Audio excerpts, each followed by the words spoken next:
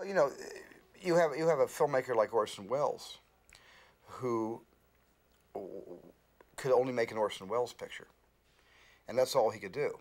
And I have always envied filmmakers like Scorsese, who make quintessential Scorsese pictures.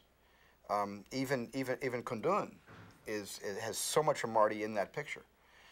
I've never felt that of myself. I never felt I had a style. I always felt that I was styleless, that I was a really good storyteller, but I could tell a highly stylized story as told by the screenwriter, and I would more adapt his style or her style in the way I would tell the story. I would serve the screenwriter, and I would be a good storyteller, but I wouldn't impose. I don't feel I have a style, but Hitchcock had a style, and Scorsese has a style, and certainly Wells had a style. But Curtiz I identify with more. People like Victor Fleming and Michael Curtiz I identify with more because they didn't have styles either. But they were chameleons, and they could quickly adapt.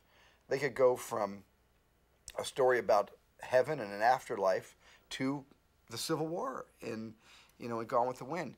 And they could do a lot of different subjects, and they could do them well because they were good craftsmen. And they were good with actors, and they could draw out good performances. But they didn't impose a kind of who they were on what that was. And I always, felt I was more in their game.